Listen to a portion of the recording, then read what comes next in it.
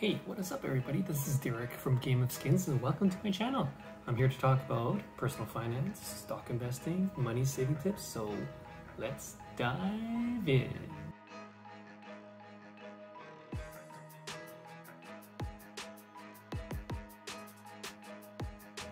So in today's episode, I'm here joined by my special friend, Spammy, and we are so excited to talk about this company that he's really excited about because that's where he's from. And that company is Hormel Foods. Hormel Foods, some of you may not know, but it's actually a company that's over 130 years old. It has 52 brands under its umbrella, and it is the first company that pioneered the canned ham can. So let's talk about this company because it's fantastic. Here we go. So let's talk about Spam. So Spam is this iconic product, and it is one of the first things that comes to mind when you talk about luncheon meat. Luncheon meat is, we take it for granted, and we go to the store, and somehow we're able to find meat that is packaged, has a very long shelf life, as you would know, and it's readily available for you to eat, even straight out of the can. There's tremendous history behind Spam. Spam dates back to a long time ago, and it also helped provide it in terms of a widespread usage of it because of World War II. During World War II, Hormel Company was actually supplying a lot of the soldiers, the American soldiers out around the world, and to provide this very safe and very well packaged meat that provided protein for the soldiers as they engaged in war. And because of that, these soldiers and GIs, they shared the canned Spam to the local inhabitants, around the Pacific Ocean, South Korea, the Philippines, and as of now, there is tremendous following in terms of having this Spam be part of their culture because of it. Other brands that you may also know is Skippy Peanut Butter. Peanut butter is pretty much a very healthy sort of diet, as long as you're not allergic to peanuts. And what Hormel has done is that they're able to amalgamate a whole bunch of brands together to fit within its own food umbrella. They're able to supply something that people can recognize, that it's safe, easy, especially for the parent that would need to get the food ready, or the person who's in a rush and needs to have nutrition that's available, and also that is refrigeration free possibly, and that they know that the brand that they could trust. Lately, Hormel has been expanding into the non-meats sort of product lines, and there you have seen that it has tried to be partnered with Beyond Meats. Unfortunately, that partnership did not fall through, so you have them developing their own, and it's called Happy Little Plants, and it's their own version of Beyond Meat sort of products, and it's also a bit of a competitor. And this supplies Hormel with a different avenue stream to be part of what the trend is all about, where people want to eat healthy, possibly wean themselves away from meat, and this will lead them to more future growth. Lately, they have made this amazing and huge acquisition of Planters. Have you heard of Mr. Peanut? Well, Mr. Peanut is now under the Hormel Foods umbrella, and with it, it provides incredible synergies with its Skippy peanut butter. So whatever they can do in terms of economies of scale, and provide in terms of the peanuts for both Skippy and Planters. So why is Hormel such a great company? Well, I would like to say that what makes a good investment and what makes it safe, I think, is where you have big ownership of one shareholder, and its product lines are resilient during times of economic turmoil or people need it, and it's a staple. It's very hard for people not to buy it, and Hormel fits that bill. Why? Because, especially during the pandemic, you see a lot of people needing to stock up. What they stock up on mostly? Food. and food is by far one of the most important things that humans need. So in terms of when the pandemic happened, people were so scared, they stocked up on what they can rely on, and that's a lot of canned foods, and Hormel supplies a lot of those canned products and processed foods that have a long shelf life and people whom they can trust. And another thing why Hormel is such an incredible, safe company is because it is owned by a huge shareholder, and that shareholder is the Hormel Foundation. The Hormel Foundation was actually set up by the founder and the son of the founder as a way to delegate their trust to their own kids. And the Hormel Foundation is still winding down those trusts, but in the meantime, it has three main objectives. One is to keep Hormel independent, so it's not going to be bullied into selling Hormel to any bigger food company.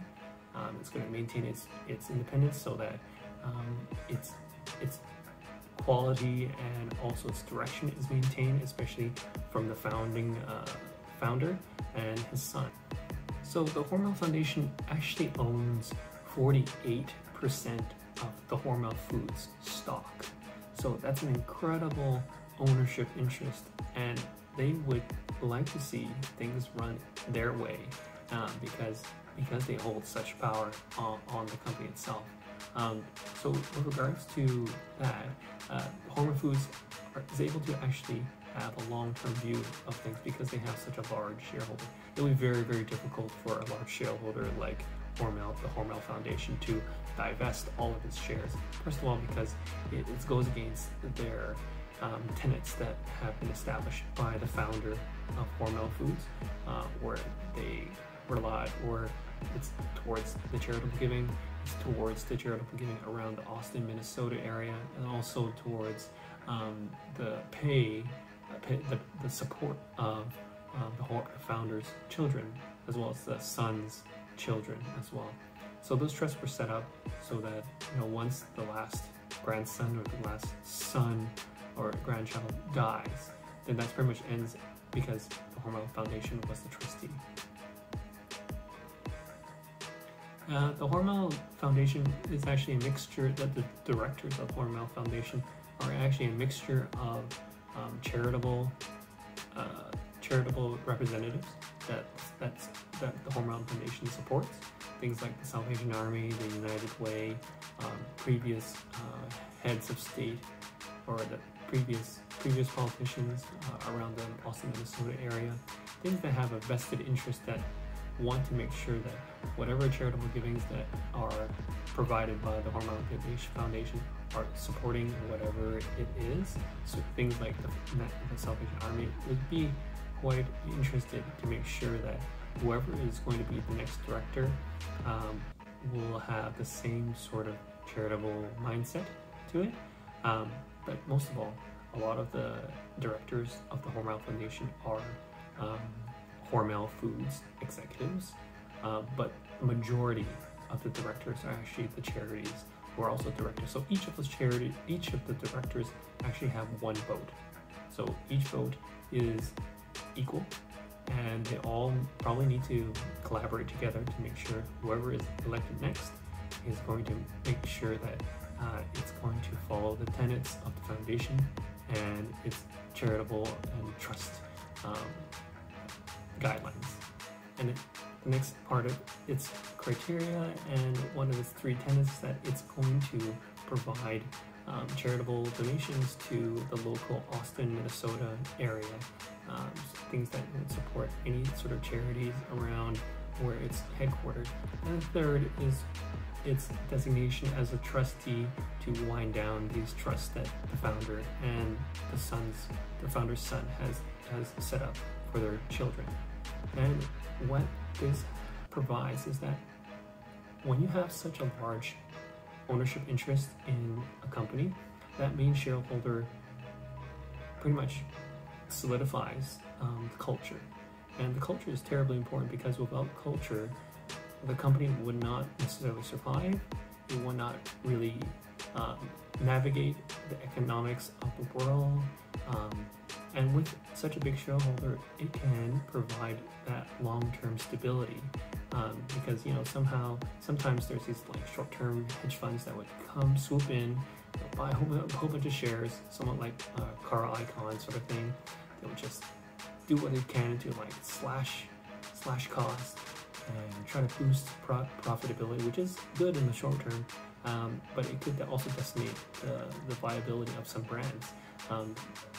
That was done, that could also be detrimental to the company itself. So when you have a big shareholder like the Hormel Foundation, it was a very, very long-term view because its charitable donations rely on it, especially through the dividends that the Hormel Foods company provides. Those charities rely on the Hormel Foundation, and the Hormel Foundation relies on Hormel Foods to be successful and to also grow in terms of its dividends that they pay out. So the amazing thing about Hormel Foods is that Hormel is what we call a dividend aristocrat. They have been increasing their dividends for more than 50 years, which is amazing because the more dividends that they provide, the more the Hormel Foundation could pay out to its charities, also the trusts that are given to the founders' kids, the founders' children, and it is a fantastic way for the longevity of the company itself. So you yourself can pick up a few shares if you can, where as long as you maintain that it's a long-term hold, it should make you very, very happy as a very stable ballast to your investment portfolio. So how do we know that Hormel Foods is actually a strong company? Well, let's look into the financial statements. So that can be found on the annual reports. And so far, in terms of Hormel Foods, their balance sheet shows that there's a very low debt-to-equity ratio.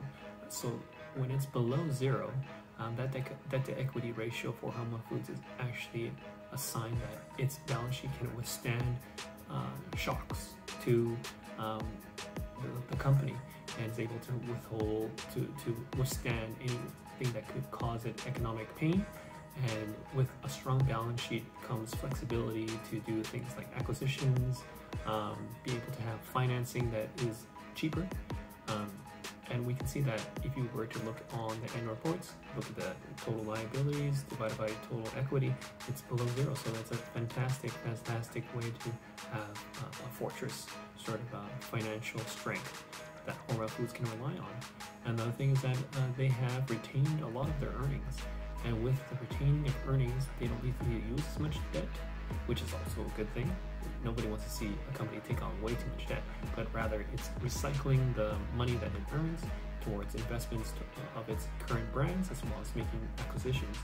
And the only way for the company to be not dying is to keep growing, either through supporting its brands to pivot towards other products and be on trend with what the consumer wants. And each passing year, the consumer wants different things, and you have to stay on top of it. And by reinvesting its earnings, they can make further acquisitions and new product lines that could make the consumers more susceptible to buying this product.